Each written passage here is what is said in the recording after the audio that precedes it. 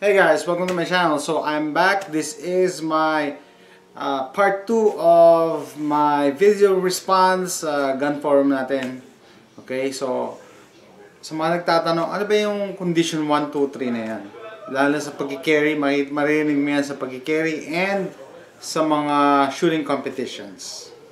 Share ko lang yung knowledge ko about guns and how to carry guns. Okay.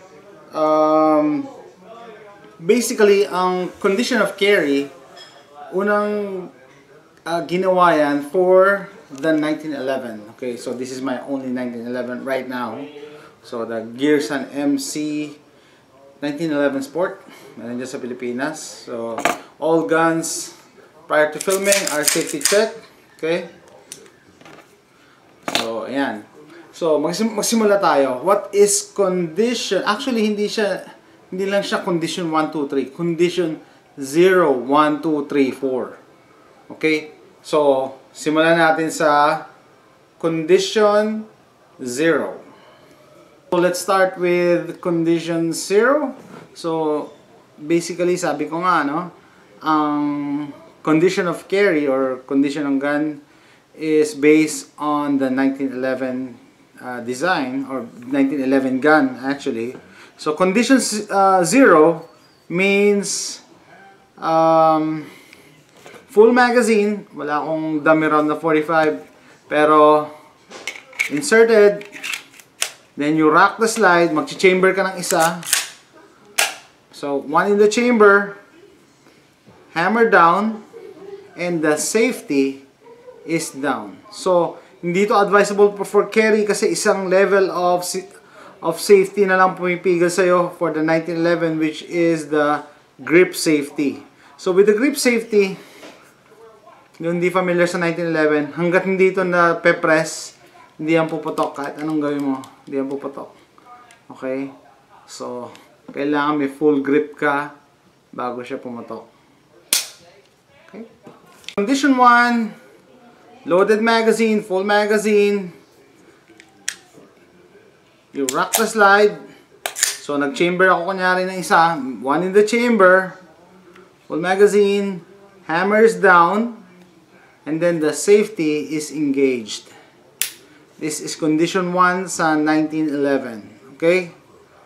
So, sabihin, pag magkikerry ka, or sa competitions, 1911 ang dala mo, when you pull it up sa holster mo, kailangan mo ibaba ng thumb mo yung safety. Okay? Bababa mo yung safety, then kakalabit ka. Magazine inserted, round in the chamber. Round in the chamber. And then the hammer, ano yung problema sa hammer? Hindi to bababa unless pupul mo yung trigger.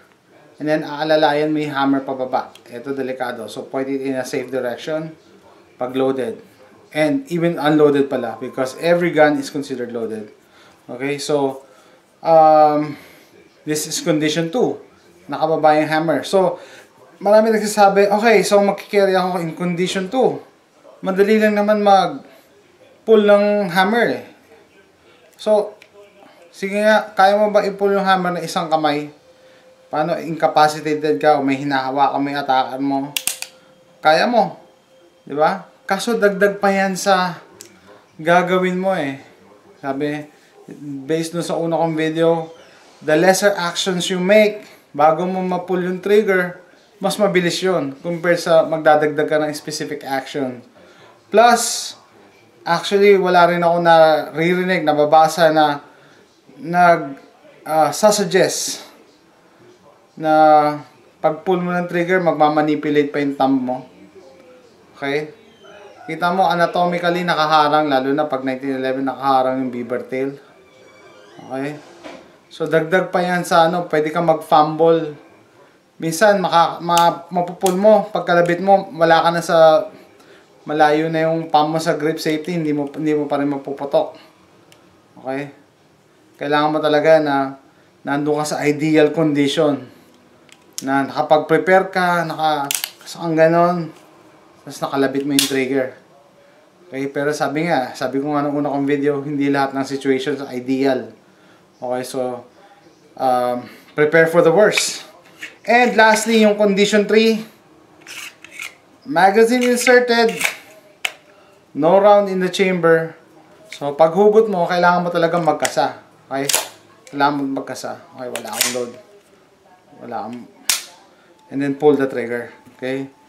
Okay, mag-a-add lang ako no in terms of safety purposes pag nagki-carry, if nagki-carry kayo. Okay? So, sabi nila, okay, delikado yan kasi nakakasa na, ready to fire. Okay, so isa sa cardinal rule ng gun safety, di ba? Don't point the gun into anything that you don't want to destroy. And trigger finger is off the trigger until you're ready to fire. So, ang problema, mahalata mo pag bago sa barel or walang alam sa barel, pag inabutan mo ng barel, gagrabe yan ganyan, no?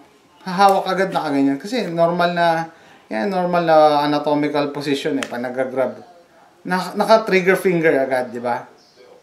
So, yung mga well-trained lang talaga, pag inabutan mo ng barel, nakaganyan yan. Ayan talaga. Kaya nga, part of the training, it's a skill. So, dapat pinapractice yan. Okay? So, dun pa lang, malalaman mo na, okay, bakit nagkaroon ng, sabi nila, accidental discharge? Kasi kinalabit niya yung trigger Bumunot siya, nakalabit niya yung trigger. Hindi aksidente yun, kasi negligent, binviolate niya yung gun safety na don't trigger finger off the trigger until you're ready to fire. Bakit niya pinasok yung trigger niya doon? Kasi hindi siya nag-train, hindi siya nagpa-practice. Plus, added feature ngayon, hindi na sinasuggest yung mga holsters. Kung mag-holster kayo, dapat covered ang trigger guard. Sample yan, covered ang trigger guard. For that purpose alone, para hindi mo daw mag-grab. Pag kukuha ka, ganyan ang kuha mo. Nakaano ka. Yan, dapat nakatago ang trigger guard area. Nakatago. Para pag hugot mo, itong finger mo to, naka-straight palagi. Okay? Same thing sa Pilipinas. Alam ko, sikat na sikat yung pag-carry sa mga bag, sa mga pouches, satchel. Okay?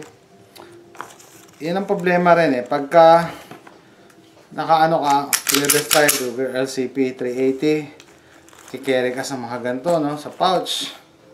Bubunot ka ngayon. Ganun din. Pagkakuha mo yung automatic, nakapasok ka sa trigger. Bakit? Kasi wala siyang holster. Kaya dapat hino-holster nyo na nakatago pa din yung trigger guard area. Yan. Para pag bunot mo, ganun. Okay? So, isa pang safety aspect yan, pag naglalagay kayo sa bag, dapat may sarili siyang holster. Bakit? Kasi pwedeng, lalo na pag naka-condition 1 ka, pwede siyang sumabit yung trigger, kung saan-saan kung sa ballpen, sa zipper ng bag mo. Okay? Kahit knapsack yan, or belt bag, or fanny pack tag nila, pwede sumabit Kaya advisable dapat meron siyang sariling holster. Okay? Okay, lastly, last tip sa mga nagkikerry ng firearms. One of the common mistakes is yung kinikerry nilang firearm, yun yung competition gun nila. Okay, so anong pinagkaiba kasi? Dapat may separate kayo. Isang carry, isang pang competition. Why? Bakit? Kasi usually ang competition guns, magagaan yung trigger niyan Pina-customize mo na yan para mas mabilis ka double tap or what, 'di ba? Pero yung carry guns talaga, kaya tayo kumuha nito, yung mga SD series, mga ganyan, mga pang carry guns, car, mga ganon. Meron silang mga long trigger pull, like a revolver trigger pull. Yun yung added safety nila, kaya dinesign sila pang carry. Okay? Bakit? Para talagang hindi mo aksidente talagang makakalabit. Talagang, meron ka talagang intention na kalabitin. Yun yung purpose doon. Kaya huwag kayong magreklamo, ba't ang pangit ng trigger nito? Kasi pang carry siya hindi siya pang competition. Okay? Long trigger pull siya. So, para kang nag-revolver niyan. Na medyo mahaba ang pull. Hindi katulad ng mga pang-competition guns na single action lalo na. Hair trigger. Kayang kalabitin ng pinky mo. Oh, mga ganon.